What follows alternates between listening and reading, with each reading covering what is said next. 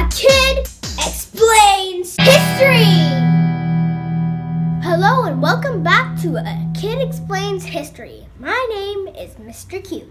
Today we're going to talk about one of the greatest women in American history, Harriet Tubman. She helped slaves escape on a thing called the Underground Railroad. You know what I thought the first time I heard about the Underground Railroad? I thought it looked like this. After some research, I found out that the underground part actually means secret. And the railroad part means the path you took to get to states that didn't have slavery. Calling it an underground railroad was useful though, because people could use the name to create a top secret code. For instance, the ex-slaves who guided people called themselves conductors, just like with a train. They called the slaves they were helping passengers. Hiding places were called stations, which were located in barns, caves, and even under church floors. Brave station masters hid people in their own homes. It was against the law to help people escape from slavery, so everyone involved had to be great at keeping secrets.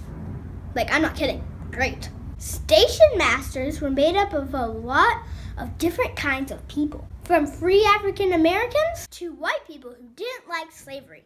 They were all called abolitionists, which comes from the word abolish, which means to do away with something. I abolish creepers. That didn't work. There are lots of words like that you have to find the meaning to understand history. But once you do, it's way more fun. While people were trying to get rid of these horrible slave laws, people like Harriet Tubman had to take matters into their own hands. She was born a slave and she became one of the most famous conductors of the Underground Railroad. Now, the thing that made Harriet Tubman great is that instead of just thinking about herself, she went back again and again to help other slaves and got really good at not getting caught. She knew that slaves didn't have to work on Sundays, so she left with her passengers on Saturday night. That way, the overseers didn't notice they were gone until Monday. She started leading them to Canada so they wouldn't have to worry about the Fugitive Slave Act, which made people in northern states turn escaped slaves in or risk being in trouble with the police themselves. That's just unfair.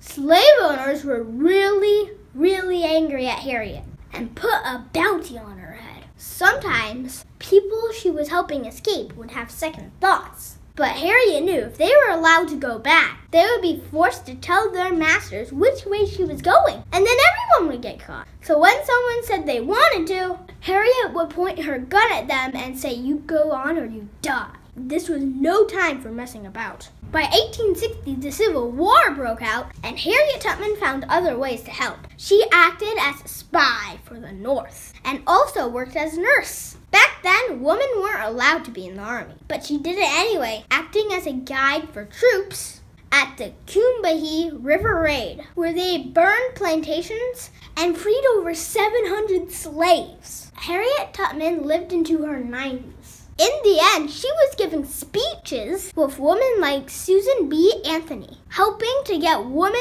the right to vote. She never stopped trying to make the world a better place. Thanks for watching. I want to give a big thanks to everyone who subscribed already. And please like and share these videos. And also, I got something exciting to tell you. We have a new website. You can see it at kidexplainshistory.com. See you next time. Bye!